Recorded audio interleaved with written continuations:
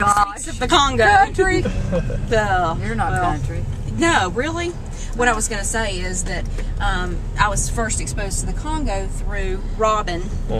Let's go this way. And, you know, she came to me just in tears because she was so upset about an Oprah episode that she had seen that really showcased the human rights violations, particularly with women, that were going on over there.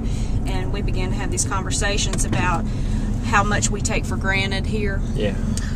You know, that it's so sad that the lack of stability has allowed for those sorts of things to happen to people on a daily basis, and we just felt so powerless. You know, we get so entrenched in the way that we live here, we don't think about, you know, what other people go through. And then once you become aware, this is what I was talking about a minute ago with the students, you just become so overwhelmed. You know, what can I do? What can I do? Now, I will tell you this, Kambali. I noticed this year versus last year, there seems to be a really succinct and purposeful message you have about what you want to see. Yeah. I saw the steps. You know, I saw your appeal, you know, what you want us to do in terms of Obama, and the things that you hope to accomplish. And I shared that with my students because they don't understand the power that resides in being an American citizen. Exactly. You know, they don't get it. They don't know who their representatives are. They don't know how to write letters to those folks. They don't understand what their vote means. And we need a perspective shift there. And I think, you know, after I talked to them about your perspective on the United States and your ideas about what we could do to help the people of the Congo, I think that they were actually thinking of themselves in a different way, and that's certainly our goal when we expose students to things. We want their perspectives to shift, but we also want them to not just learn facts, but learn about themselves. Exactly. So that's my piece. So when are you taking the students to the Congo? As soon as I can raise the money to do that, we'll go. You know, we did have a group of students who went, and I can't even think of which African country it was now, but we had a group of nursing students who went to get exposed to another culture and learn how to practice traditional medicine in a, or non-traditional to that tradition, I guess, but medicine that was traditional in their sense with another culture, and that was an amazing thing. Where did Brenda take the students? Do you remember? I want to say Ghana, but I don't know. I don't think it was Ghana. But maybe I know it was. that Brenda Lewis went to Ghana. She did? Maybe that was what I'm thinking. Yeah, Brenda Stepp. I'm not sure, but actually, I say that to say that the precedent has been set for international travel, particularly in African countries. And we also have actually, we may have a couple from Ghana here tonight. Okay. That's interesting, but It's going to be a great event. yes, I think so. All right. How did you get introduced to the Congo?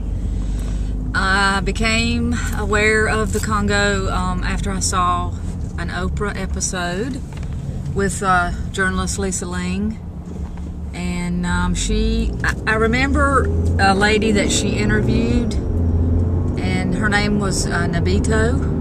Okay. And she, I remember her arm. Her arm it was like it had been broken, and it would move like this. It was just so. The way that her arm rotated around was because she had been beaten half to death and raped so many times, and she talked about it, and she talked about her son and her daughter, and I just couldn't stand it. I mean, it just moved me, and I'll be honest with you, I did not know where the Congo, I couldn't have pointed to Congo on a map before that. I mean, I'm ashamed to say that, but I couldn't. And then when I saw this, I immediately,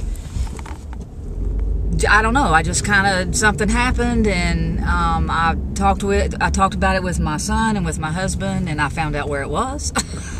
and then I decided to sponsor a sister, and I got my first Congolese sister through Women for Women, and we began riding, and then I discovered what another lady had done. She ran 30 miles and raised all this money for 80 sisters. So I decided to do the same thing, and I ran 12 miles and raised about $1,400. And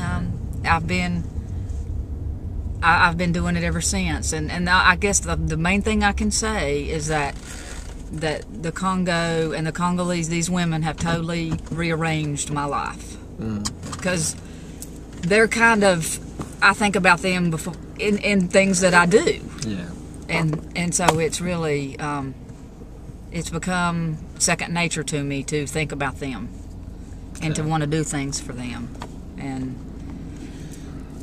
so what are you doing today? Today I'm going to hear you speak, and I'm working on my next run next year, and I'm doing a research paper on it. And if you tell one person, that person tells somebody else. On my campus, people didn't know anything about it. I'm doing my research project on it, and it's the word's getting out there. Okay, So, breaking the silence. yeah.